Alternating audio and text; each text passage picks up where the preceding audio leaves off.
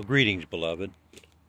Coming to you here on a beautiful October afternoon in Ohio. Leaves are starting to change. Season's changing over. Cool air moving in. It's a beautiful day here at a local lake that has been dammed up many years ago to facilitate a recreational body of water. People fish here, people swim here, people camp here, various forms of recreation. They do a lot of boating. And you know, I just want to reflect on something here, and if we could parallel this to something spiritual. Because it was some time ago as I was here praying that God showed me the parallel of this dam in relation to the spiritual condition of mankind. And if you will indulge me a moment, I'll share something out of Jeremiah that's very relative to this. And that Jeremiah chapter 2, verse 12 says this: "Be astonished, all you heavens, at this, and be horribly afraid. Be ye very desolate, saith the Lord, for my people have committed two evils. They have forsaken me, the fountain of living waters, and hewed out cisterns, broken cisterns, that can hold no water." You know, when you look at this lake, you think, wow, what a beautiful body of water, and what a, it facilitates much recreation. But the original intention of this dam was to protect a city on down the river. This used to be a river. This was a river flowing through this valley, and it was a life-giving force. It was a constant flow, just like the Spirit of God is supposed to be to the people of God.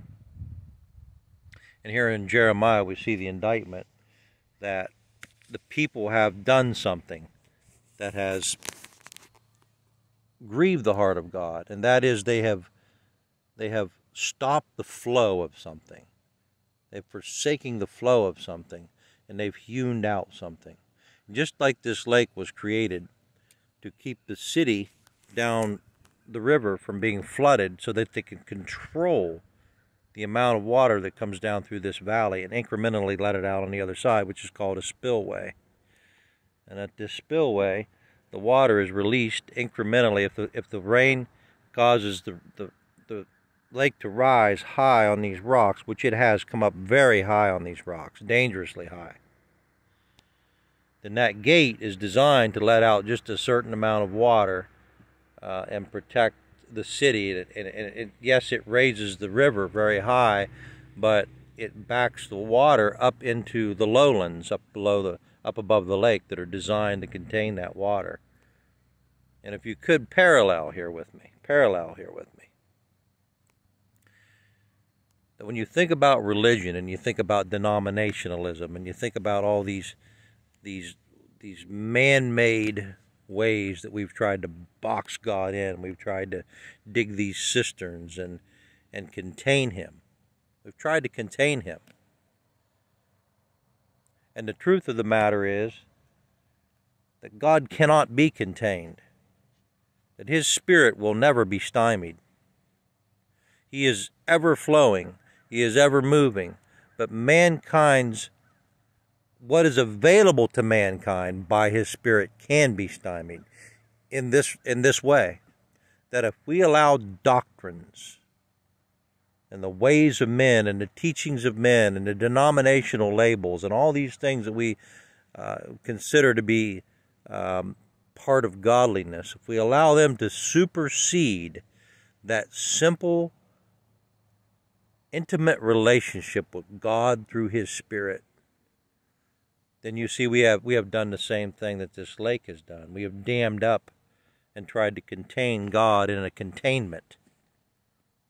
And we no longer allow him to flow freely. And just like this river used to flow down through this valley, the Corps of Engineers came in here several decades ago and dug this valley out and made it affordable for water to collect in it. And such we have done with religion. We have done the very same thing by creating all of our labels and our perceptions of God and tried to box them into a denominational box, whether it be a Catholic or a Baptist or a Methodist, you name it. And we've tried to somehow put God in a straitjacket and contain him and control him and only let out so much of him to the masses. That's actually what the clergy have done. That they have tried to use a controlled method to only feed the people what they feel that the people need to eat, instead of being conduits from heaven, conduits that God can use and directly manifest himself through them and feed the people what heaven's desire is to feed them. And if you'll notice, over to my right, I don't know how well you can see them, but perched here are approximately 8 buzzards right on the pinnacle of these rocks. And at any given time, there could be 20 or 30 of them there. They just collect here on the pinnacle of this lake. And they just ominously watch over. You know, obviously they're waiting for something to die. That's what they eat. They eat dead things. And they fly over this dam constantly, like in hordes. And it's almost like it typifies the false doctrines or the seducing spirits, or as it talks about in Revelation chapter 18, the unclean birds, the caged spirits, the contained spirit, the spirits that want to contain God with their doctrines, these doctrines of devils that have been produced to stymie God. And folks, what is the gist of this? The gist of this is this: may we forsake the cisterns that we've hewn out. May we forsake the ideologies of man and get back to the flow of God and what he intends to give his church. Let us put aside all the labels and all the containments, everything that we've hewn out, and let us get back to crying out for a true expression of God. Let us get back to crying out for what God wants for his people. The flow of his Spirit, the manifestation of his Son in the midst of his people. Let us chase off these birds, these foul birds, these doctrinal birds, these lying birds of containment. Let us cry out to God that he will once again visit his church with revival power, the outflow and inflow of his very Spirit. And let us put aside all those things that stymie him and keep him from operating the way that he wants to operate. Beloved, let us cry out in unison. Let us turn away from the cisterns again and get back to the river of God.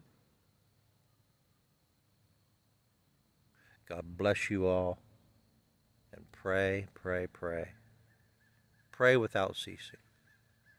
The Lord will turn this river loose again. Much love.